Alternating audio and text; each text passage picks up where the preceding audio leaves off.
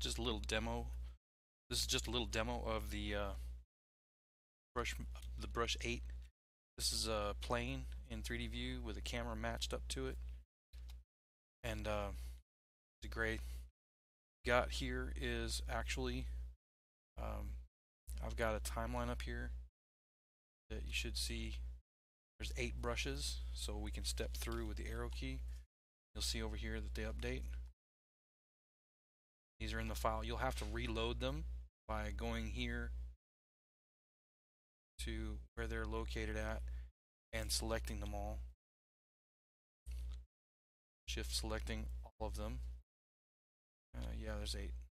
Okay. Accept. Okay, and then that way they'll actually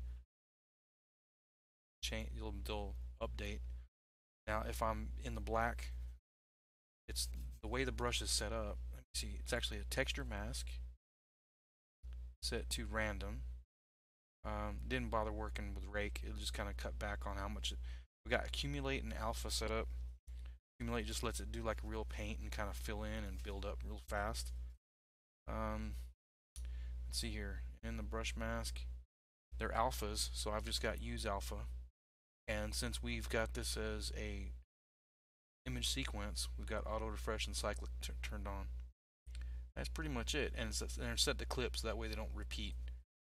Okay, and so we'll go ahead and reset our image, and here in the workspace we're going to go ahead and press play, and you'll see the pretty cool. Make it larger. See, pretty cool effects. Imagine if you're using this for actually putting some grunge or something on something, and just like on top of that, you can go with white.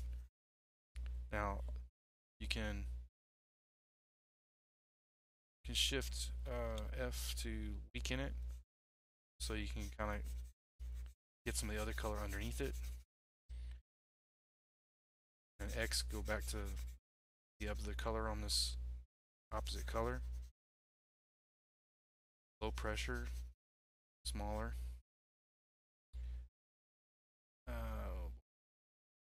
Updated back.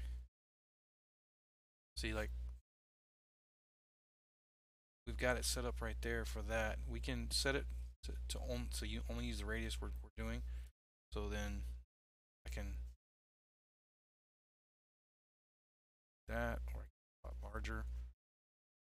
See, what I'd like to do is very lightly touch it. See what kind of effect you're getting there. Getting a really nice and random shape, and it looks less like a procedural, so that when you're doing some detailing or grunge work or cutaway, or you just need something interesting to break the shape, lightly touching it and it's changing on the timeline, which is pretty cool.